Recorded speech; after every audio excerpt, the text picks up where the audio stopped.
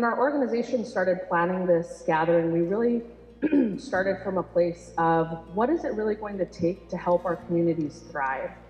What does that look like? What does that feel like? And what topics or pieces of our communities should be included in that discussion? In the past, you've seen the Sustainability Summit, if you attended, really focus on economics. And as you can see from the agenda that has been built for the next 2 days, there's a much more holistic approach this time, tackling 4 key pretty big areas. The first being community economics and quality of life. The second today, workforce development and training, really growing our own in our region. And tomorrow, community and cultural well-being and our lands and waters.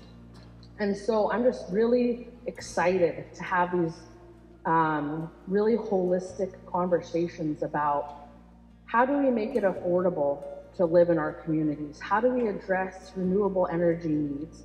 How do we work to save our native languages? How do we work on cultural revitalization? How do we tackle the opioid epidemic? We know that our communities can't thrive if we are not spiritually and culturally well.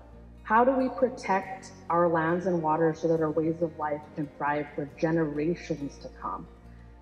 And so this approach in the next 2 days, we hope that everybody engages in all the different category areas and these really important discussions. We know that we all need each other to move forward and to thrive in all of these different aspects of our communities and our region.